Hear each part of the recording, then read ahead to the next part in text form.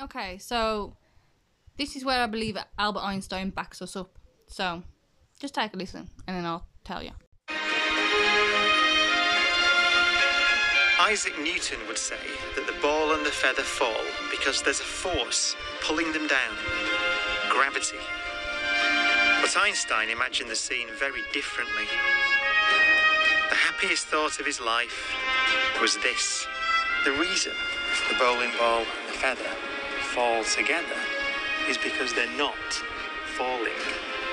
They're standing still. There is no force acting on them at all. So, he says the reason that they fall together is because they're not falling, they're standing still. 1, that's ridiculous. 2, obviously they're falling. 3, he says that there's no force acting on them at all.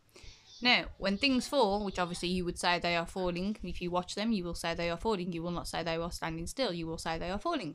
So obviously, when things fall, you say there has to be a force for that. According to Einstein, there is no force.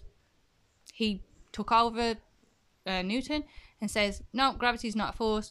There is no force. So, therefore, there doesn't need to be a force for things to fall.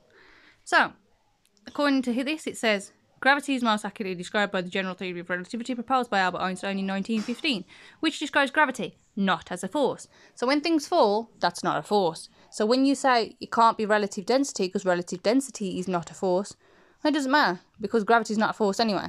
So the reason things fall, according to Albert Einstein, is not because of a force. So therefore, relative density, you say, is not a force. Therefore, relative density could be the reason that they fall. Einstein says they don't fall because of a force. So maybe they fall because of relative density.